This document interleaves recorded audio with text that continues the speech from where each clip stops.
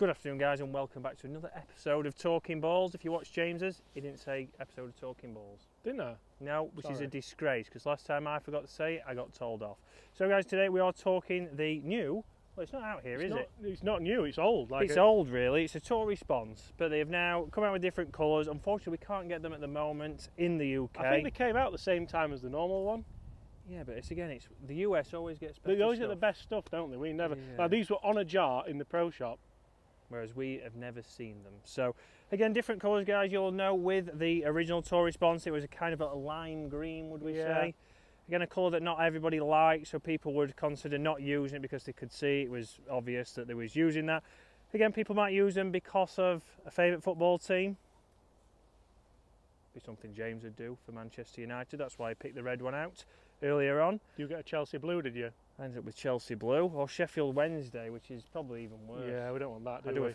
I do apologise to any Sheffield Wednesday fans, but not really. Right, but we're talking the golf ball. It's a three-piece golf ball, guys. It's comparable to the Pro V1, but it's a ball that's obviously underrated because it's not TaylorMade's premium golf ball. Yeah, it's still three-piece, it's still urethane, so it still performs very well, but not, I mean, does it perform as well as a TP5? For a lot of people, it probably would do. Yeah, and obviously you're going to save a little bit of money. But what we're trying to do, guys, today is show, obviously, how it is great for practice, how it is good for feedback. Again, on the golf course, you can start to break down why you might have hit a chip out to the right, why you might have sliced a driver. Again, we can use it, line it up, especially now, even off the tee or in the fairways whilst it's placing. But even around the edge of the green, we can start to see if we're cutting across the ball. A lot of people cut across the golf ball, would start to see that ball wouldn't fly and it wouldn't roll end over end. The spin axis would lose equilibrium. Correct, James is throwing the words at us today. So we're going to have a little bit of a chip-in challenge. We're going to go into the bunker, then we're going to show how it's good for your putting and what we'd start to see. And again, it's a golf ball that you might get through the winter to practice with and start to use in the season. So 56 degree here, nice straightforward chip shot. Oh, look at that. And we can see wow, a fantastic roll there. If the camera lady, or camera person that we have to call her, did get that, you'll see that was a very neutral spin. So club face was square, path was square, it matched up nicely, plenty of spin on there. Let's see if James can do the same. And he has. that was, it looks so visually pleasing in the eye. I hope you guys can see this on the camera because that looked absolutely awesome. Yeah, so you get feedback straight away. So for me and James there both know that, right, okay, we're squaring everything up, we're doing it well. I think I've won there and gone one up, that's why James has gone. But good for feedback, you can start to work out why you might be mishitting your chips. If you start to see it spinning to the right, we know that you're cutting across. That's why we might know your direction's a little bit off because your face and path aren't matching up, and that's a big thing when we get to bunkers. James is playing, or has played very well out of the bunkers all year, so we're going to go there now. Let's do it. Okay, so in bunkers, a lot of the time people are taught to cut across the ball. The old-fashioned way of teaching was to wide open stance, wasn't it? Wide, scythe across it. Scythe across it, take all the speed out. That's going to get the ball spinning with slice spin as such. That's going to then spin the ball to the right when it lands on the green. A great example here, we can line this golf ball up when we're practicing in the bunker.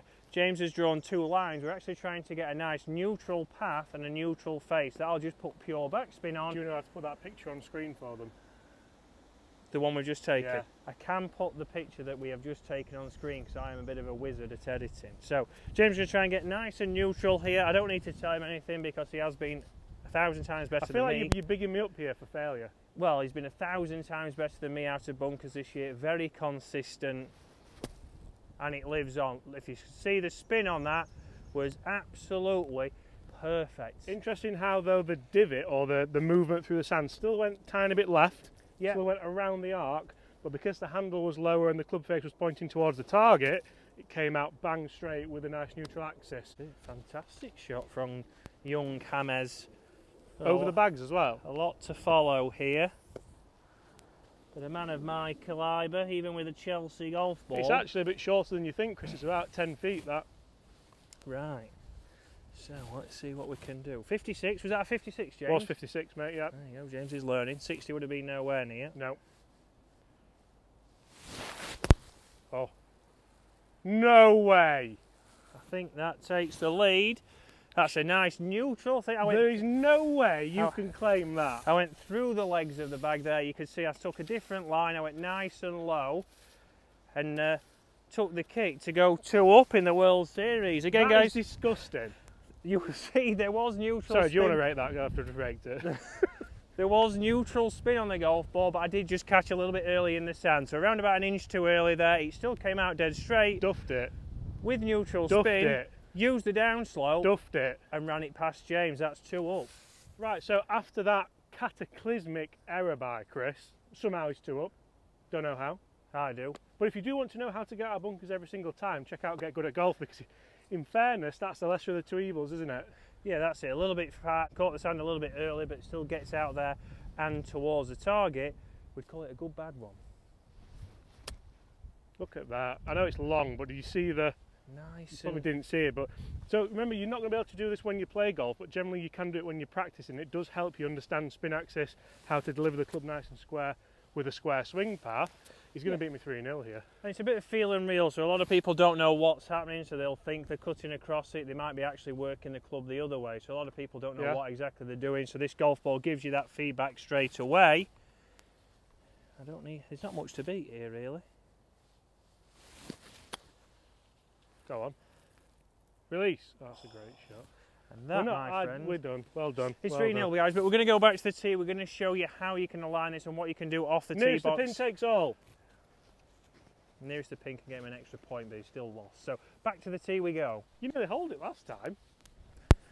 Okay, guys, so off the tee here, James is going to do a great example as it chucks it down on us. So James has aligned this, but when you're aligning the golf ball, you make sure it is on your start line, not where you want it to end. We're trying it this dead straight, Chris. Dead straight, down the middle. Like that. And that has done exactly what he wanted. So he's used it for his start line, he's hit it straight down the middle, guys. And as it is coming in sideways, that has been the TaylorMade Tour response. And the tee lives on. The tee lives on, and we'll see you again tomorrow.